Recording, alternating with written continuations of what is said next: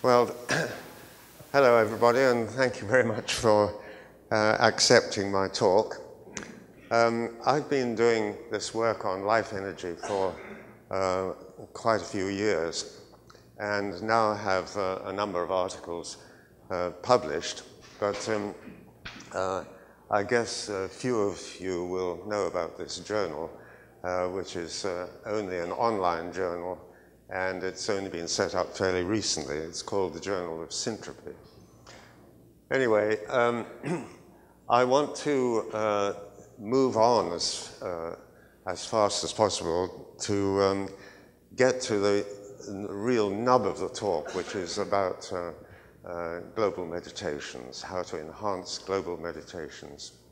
But so I'll just include the experimental results which are directly relevant to that. So I started with,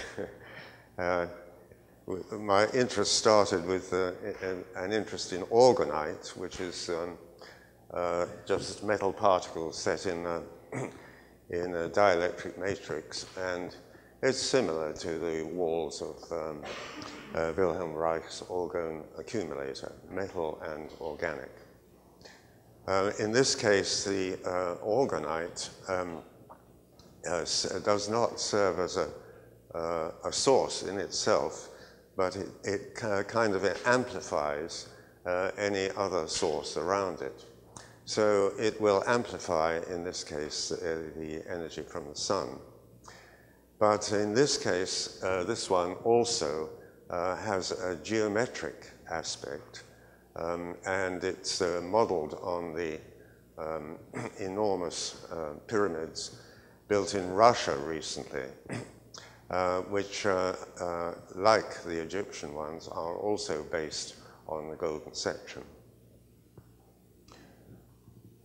I also have one based only on geometry. Now, this is how I developed a quantitative method of dowsing. And so what I find is I'm using dowsing rods and walking towards the source.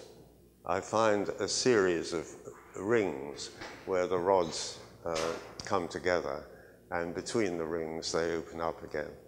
And then finally, there's a gap before you get to the source where they come together again.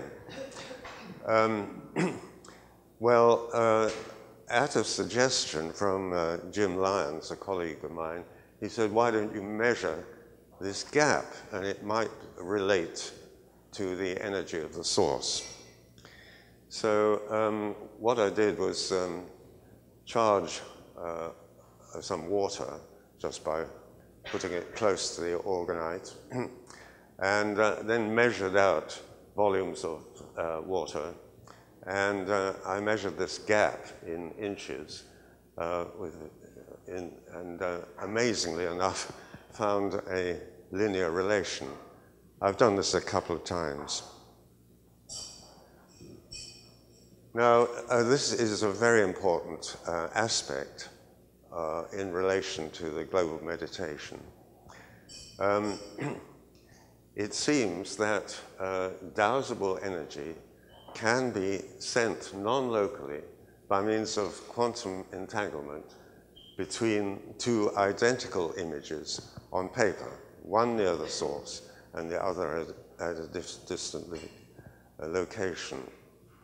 And I've done quite a lot of this using different kinds of images. Of course, two pieces of white paper don't work at all. And what works best is an image which is both complex and unique. So that's the one I've been using quite a lot, which I've generated myself. It's pretty unique. But even this one here doesn't look so unique and not so complex.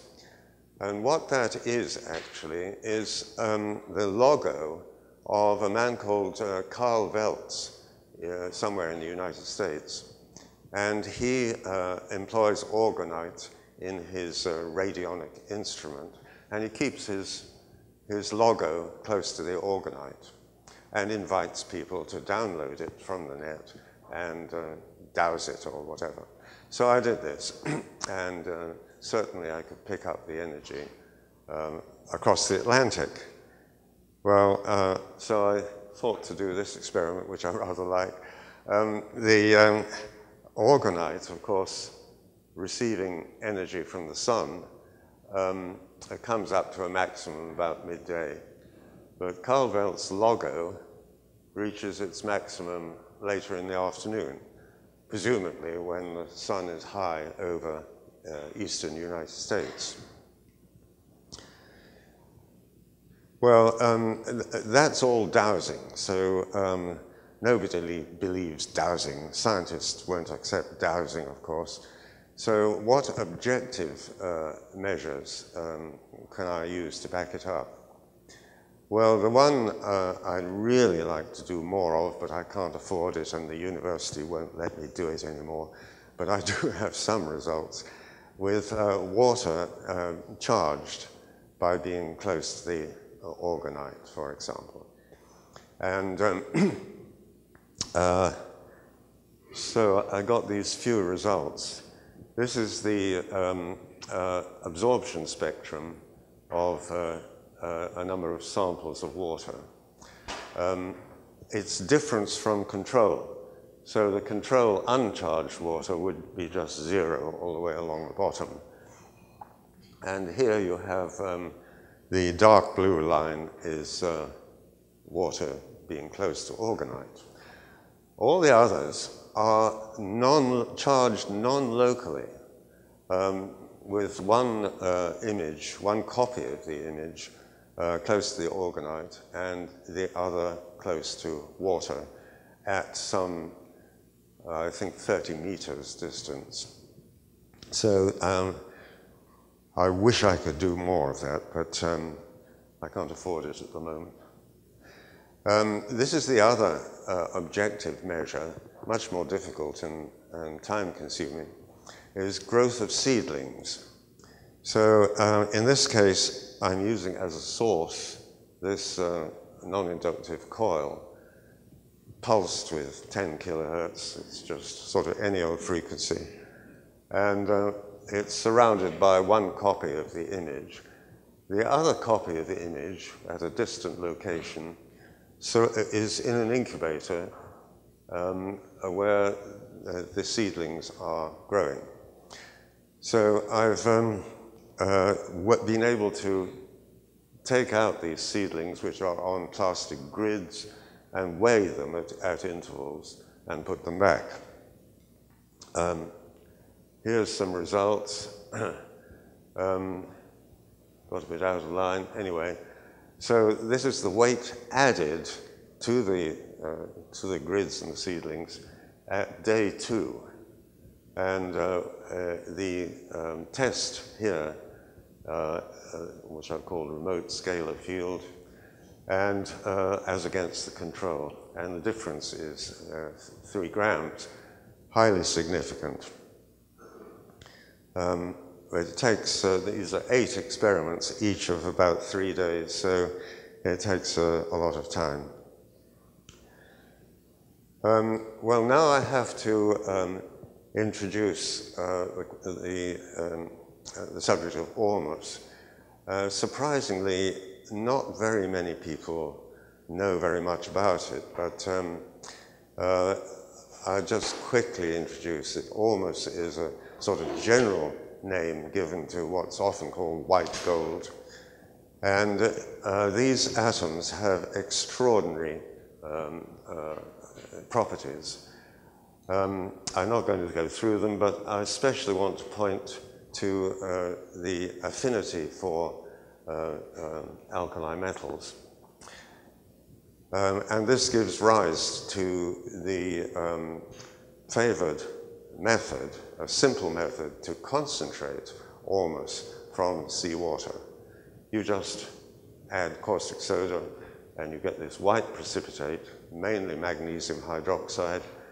That comes down, and there you have your concentrated Ormus, which my wife and I take by mouth from time to time, and I put it on my garden with very good results. Well, here I made a rather serendipitous mistake. I wanted, for some reason, to dissolve this precipitate. So my hand went up to, hopefully, hydrochloric acid. Oh, it was a little bottle of phosphoric acid that a friend had sent me. I don't know why, but anyway, I thought, oh, well, let's use phosphoric acid. So what happened was the white precipitate dissolved initially, and then very soon, in a few seconds, came down again as a much heavier crystalline precipitate, presumably magnesium phosphate. Well, I was dowsing these, and concurrently with this crystalline precipitate coming down, there was a huge increase in dowsable energy. So I thought that was interesting. And yes, that described what happened. So I then bought some magnesium phosphate and added it to a solution of Dead Sea salt. And right enough, in a few minutes, the dowsable energy went up enormously. And why should this be when Dead Sea salt, even the crystalline Dead Sea salt, has almost no dowsable energy? I think I can only think of this as somehow, on going into the magnesium phosphate crystals, the Ormus atoms align themselves into Bose-Einstein conjugate. I couldn't go into the physics of that, but I'm not a physicist, but it's something like that. Well, a really important thought that followed this was the question whether, when the Ormus atoms are coming together like that, whether they might become imprinted with information. So I chose some sort of information that could be measured, which was frequency information. And here's the experiment. I had, in this case, the frequencies provided from the frequency generator to 2 metal plates, and between the metal plates is a flat piece of orgonite to supply the life energy. And there's the image around them. And at the distant location, you have the receiving setup with the image, and a flask of Dead Sea salt solution. And I've just tipped some magnesium phosphate into this. In this case, the 5 frequencies are being cycled through rather quickly, so to make sure that the system is picking up every one of them. Now, how can I measure frequency? Well, you can't measure it directly. I made use of Dr. Cyril Smith, who has developed an extremely sensitive and quantitative method of dowsing frequencies. So he just puts the sample between, he has his pendulum between the sample and a signal generator and a coil. So, and he did this blind. I sent these samples off to him. And this is just one sample, by the way. I sent these off to him, and he dowsed them blind. And you can see there was a remarkable correlation. Well, that's frequencies. So can you store any kind of information, including perhaps healing or meditation in this way? Of course, healing and meditation can't be measured, but I thought, well, let's see if we can store the information contained in this image. So here's the Dead Sea salt solution with magnesium phosphate poured into it. And then I filtered out the magnesium phosphate and dried it and put it near a source of life energy. And then I doused this image on paper at a distant location to see whether the life energy here was being sent non-locally by means of the image being stored in this little tube. And it did work very, very well. So in the same way, with a person in place of the image, the energy of the image can be doused over his photograph. So I've stored my wife, my wife's person on Ormus magnesium phosphate, and then when I can douse actually her life energy, but in this case, the Ormus magnesium phosphate containing her information is placed near the orgonite, and I can douse the energy of the orgonite over the photograph of my wife very well. This can also, of course, be used in principle for remote healing. So the healer would focus on the healee or a photograph of the healee and add the magnesium phosphate to the Dead Sea salt solution. And then later you can use, this is orgonite with the imprinted Ormus magnesium phosphate inside it in the form of radionic transmission. I've tried this a couple of times, but I can't report very obvious results. So now I come to suggestions for the enhancement of global meditation. Of course, this is, I'll just go to the bottom. Our capitalist industrial civilization is going down the tubes at a rate of knot. So I think this is very urgent. There's something to be done. You would all know these results of the Maharishi Institute years ago. I think that we can't argue with these results. So what I'm suggesting in the first place is a very simple situation, just that the individual meditator or group meditations would just have some sort of image of the world, either a map or the photograph from space. And this meditation might be sent to the whole world, non-locally. And of course, the meditators themselves provide life energy, which is essential. It's essential to have some life energy for this to occur. That's why some people, some physicists trying to do it haven't been very successful without life energy. And here's a situation where the Russian pyramids presumably seem to be improving the local environment.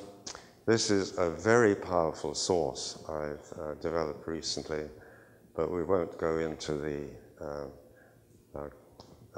complications of that. But it could, perhaps without human meditation, send life energy to the world. This is the final one where you would, in this case, have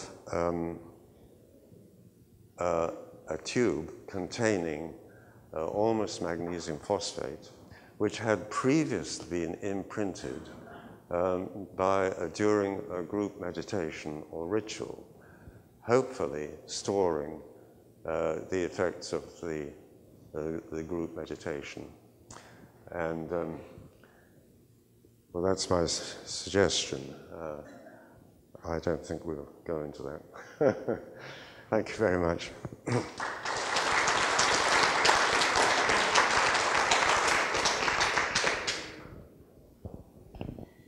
Could you briefly describe how the Russian pyramids affected the local area, in what way? Well, of course it can't be measured exactly, but they think, they've built, I don't know, 12 or 15 of these pyramids, and in the locality of 2 of them out in the country, one, they say, 2 wildflowers which had disappeared have reappeared, and in another one near a lake, the storks which had gone have come back to nest.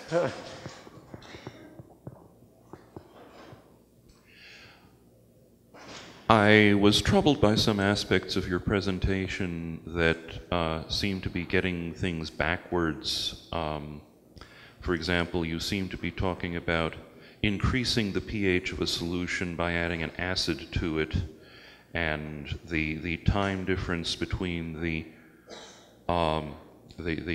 local source and the remote source driven by the Orgone.org logo. You were attributing a later solar cycle to a location that, as far as I understood, was to the east of you. I wonder if you could clarify this a bit. I didn't quite get, my hearing's not very good. Can you just encapsulate it in what? Okay. Yeah. Point 1, yeah. You spoke of increasing the pH of a solution, and then a few moments later spoke of reaching for an acid to add to it to do that. No, Acids lower pH. No, the increasing pH is only to precipitate the magnesium hydroxide, which carries down the Ormus with it. The later adding acid was just a serendipitous mistake. You know, most of the work which I've talked about is done with just magnesium phosphate that I bought from a chemical company and Dead Sea salt solution. There's no question of pH at all. Nothing to do with pH, no. I'm just adding magnesium phosphate to Dead Sea salt solution.